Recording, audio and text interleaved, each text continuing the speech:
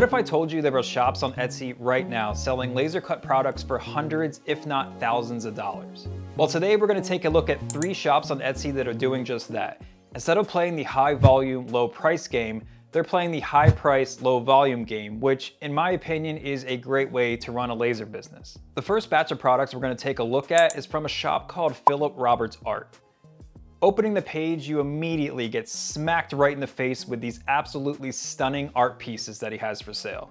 This style of product is called layered wood art. In the laser project world, you'll most commonly see these done as mandalas. However, there are many other types of designs you can make. Let's sort these listings by price to see what he's selling these for. The most expensive piece is going for a price of $12,000. However, that one does look like a bit of an outlier.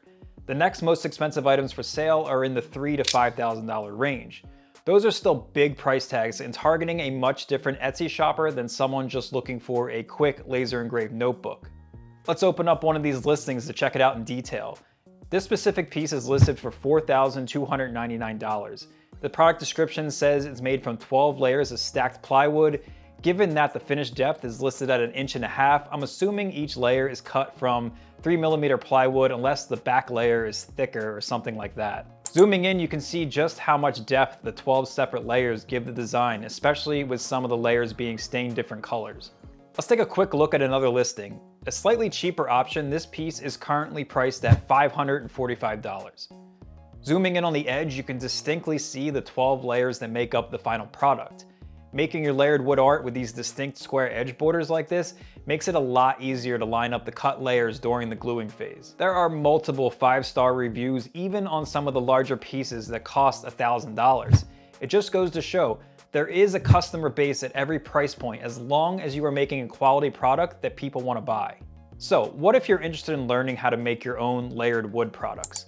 Well, first you're going to have to really hone your digital design skills. Because unless there's some kind of AI layered art generator out there that I don't know about, you'll be spending a lot of time at the computer.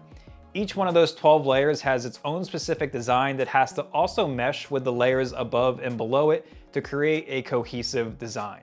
As far as what kind of laser you would need, well, the good news is that 3mm thick plywood is pretty easy to cut even for an entry-level machine.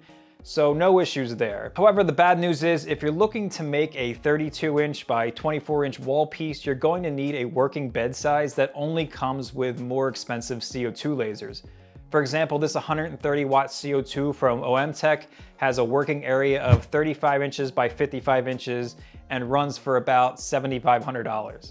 But you could always start with much smaller sizes and work your way up as you get better and make more sales. The next shop we're going to take a look at is called Dramota, and they're making really awesome laser cut dollhouses.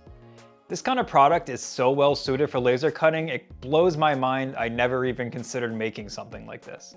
This shop has an array of products, but I want to focus on the dollhouses specifically.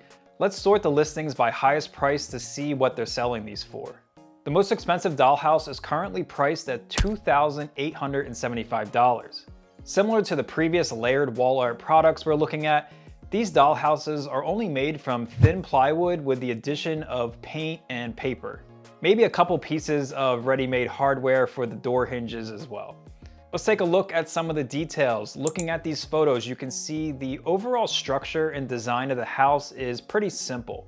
Lots of straight, square, and rectangle cuts with repeating details on the balconies and the roofs.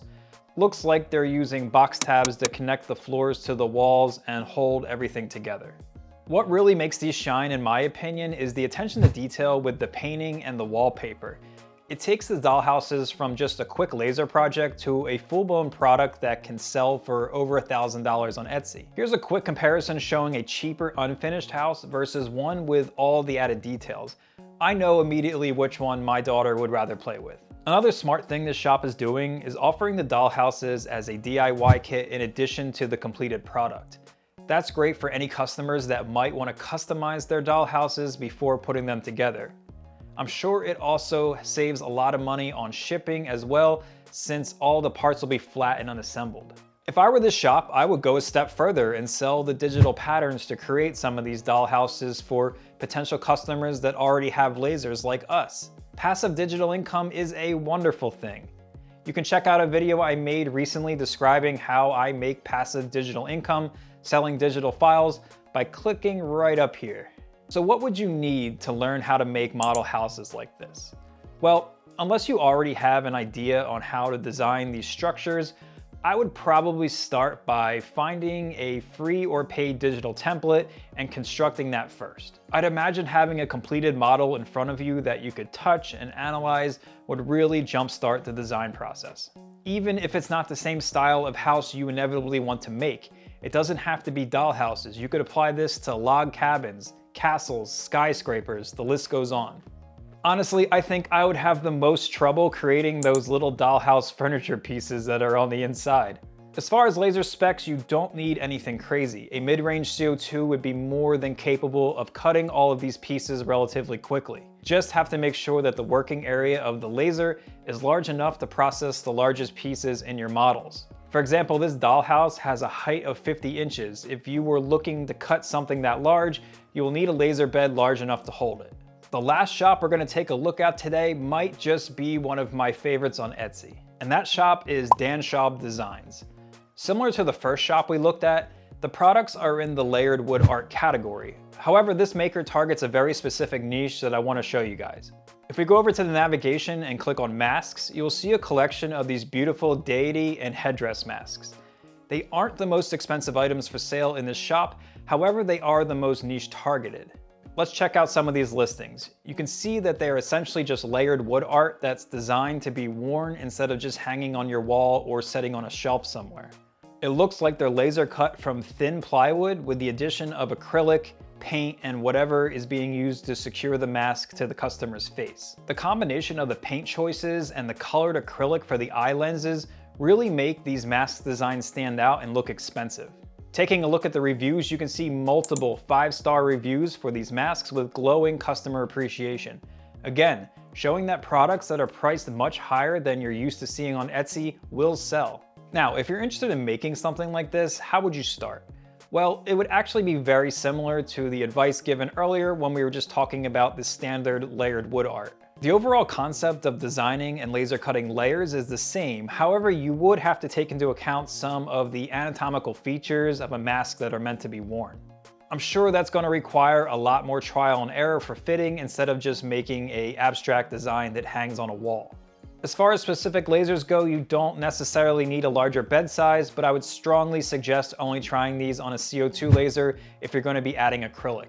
As I mentioned in this video right here, CO2 lasers are the optimal wavelength to cut all types of acrylic and would give you the best results. So a desktop CO2 laser or a mid-range CO2 laser would be more than capable. You could do these on a diode laser if you're skipping the acrylic parts. I mentioned the idea of targeting a specific niche a few times and want to expand on that for a second before finishing up, because this shop is a perfect example. I personally have no idea who the customer base is for a product like a deity mask. Probably because I'm a 40-year-old dad who lives in the suburbs now.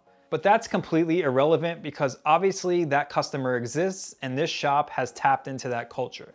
If you are a part of any kind of community or subculture, that's a great place to start when brainstorming product ideas. There's a much higher likelihood you will have less competition and have an easier route to gaining a foothold with your brand. Serving a specific niche is how I started my own laser business. All right, that is the end of today's video. I hope these 3 shops gave you some good inspiration for coming up with your own awesome product ideas. If you took any value from this video whatsoever, I would greatly appreciate if you could just tap the like button. It helps me out greatly with the YouTube algorithm. And please subscribe if you're interested in laser/business content like this. Also, there is a link in the description below to sign up for my email list where I will occasionally send you content updates and other cool laser stuff I find around the web. Thanks for watching.